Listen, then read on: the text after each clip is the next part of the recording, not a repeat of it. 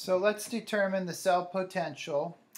Nickel is reacting with chlorine to produce nickel 2 plus chloride. If we were to break this up, we would see that nickel is being oxidized, it's losing 2 electrons, and chlorine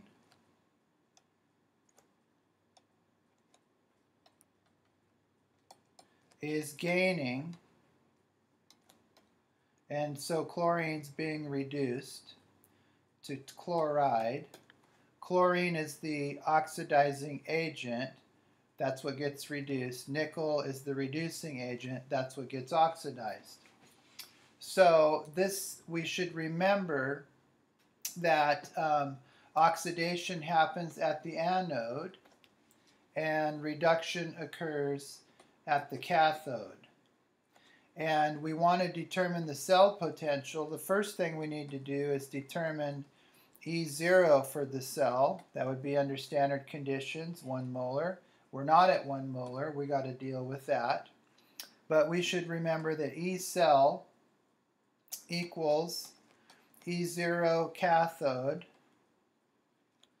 minus E naught of the anode.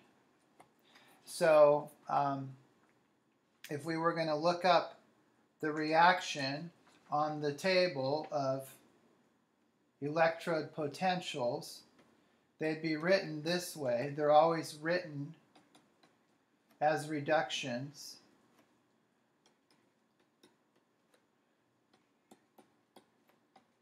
So nickel is 0.23 volts, and then chlorine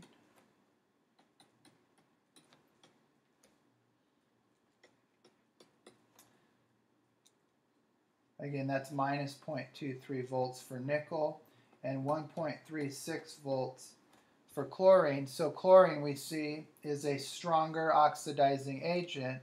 It's more hungry for electrons than is nickel 2. And so that's why chlorine has a higher voltage. Okay, so the E naught of the cell is going to be 1.36, that's chlorine, minus a minus 0.23 volts. So that equals 1.59 volts. That's E naught for this particular cell.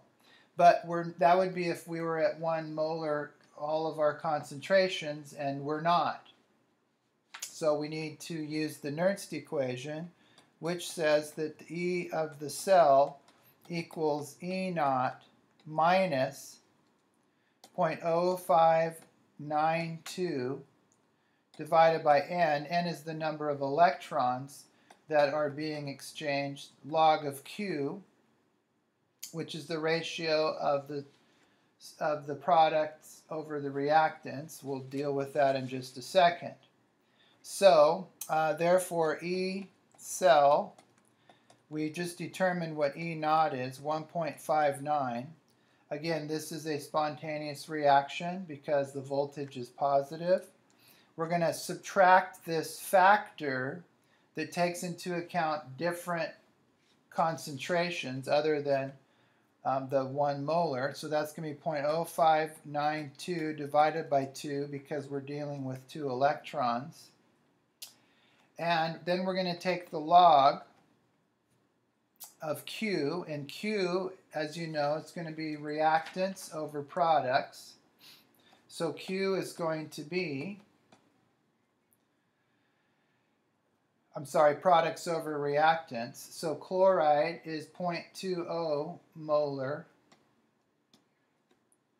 Okay, so that's one of the products. And nickel 2, and that's going to be, we've got to square that because there's 2 chlorides. And nickel 2 is another product, and its concentration is 0.01 molar. Okay, so that's going to be the product of our products. And then chlorine is 1 atmosphere, so that's going to be the pressure And nickel, the element, is going to be 1. We don't include that in Q. Okay, so Q, we'll go ahead and plug that in. So it's going to be 1.59 minus 0.0592 over 2. And the log of Q is minus 3.4. So we multiply that out and take the log of Q.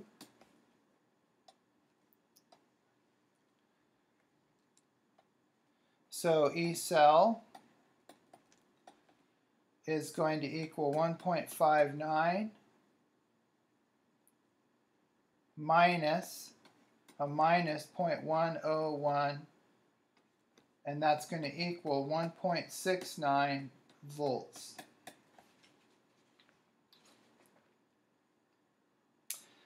So our voltage actually goes up because we have a lower concentration of our products.